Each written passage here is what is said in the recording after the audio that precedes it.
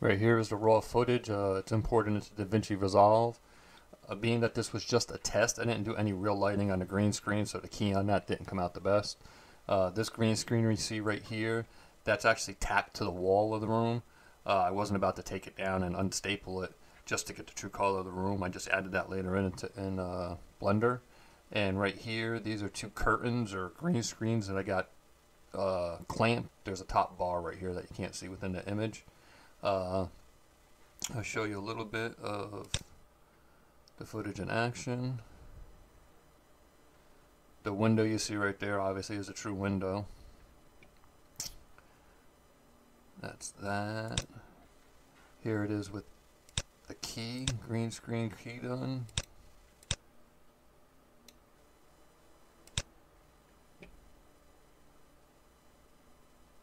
Just nice, got a little bit of the shadow and everything moving from there. I don't know how well I translated that over into Blender, but being that this was just a test to see if I can get it done.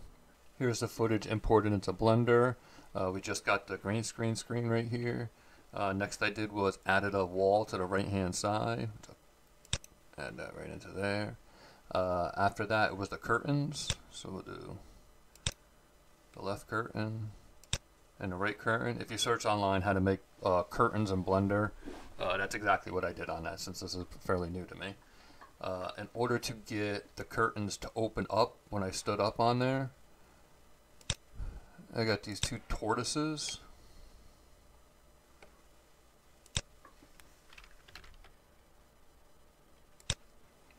They were just tortoises, and I ended up chopping them in half and extended the sides out on there. And then I just had those coming sliding down. This is going to be really slow. Sorry about the lag on this. And just have them, the curtain is set up as a standard curtain. Simulation.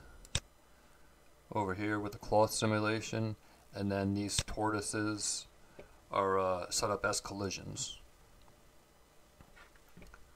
And then they just open up. Keyframe them. Also added in here the monster, which was some sort of download. I don't remember where I got that from. Got him back there right now. When he comes up out of there,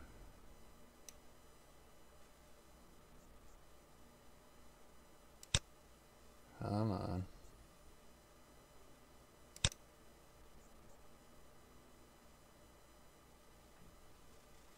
When he comes up out of there, since that was all green screened and the window, I didn't do anything with the fake window drapes on there, which I'll show you. Get that out of there, get this out of there. It was all black. You know, it would be black since it was all green screen and keyed out of there. So I ended up adding just a fake image that I downloaded online to try to emulate a little bit of a scene in the background. As you can see right there. Is what I should have done is when I originally filmed it is had the window drapes, the original window drapes that are in the room, which are a very similar color to this. I should have opened them up and got just a still image or something of the background of a view out of the window.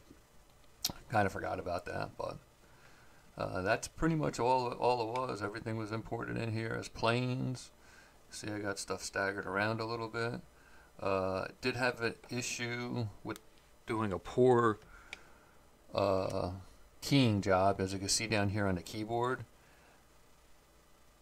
These lighter colors, which is actually, it ended up getting keyed out. If I take the wall out of here,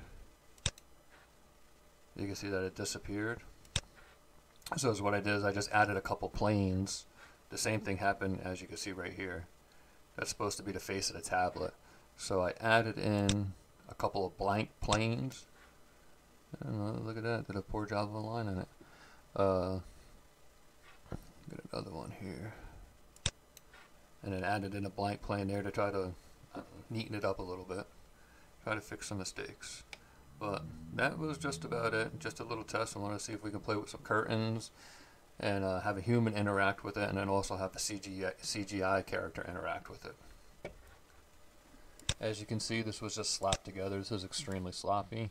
It was just a little bit of a test. Wanted to see if I could actually pull this off, and figured I would share the results and how I went about it. Hope somebody found this useful, and take care of yourselves. Bye-bye.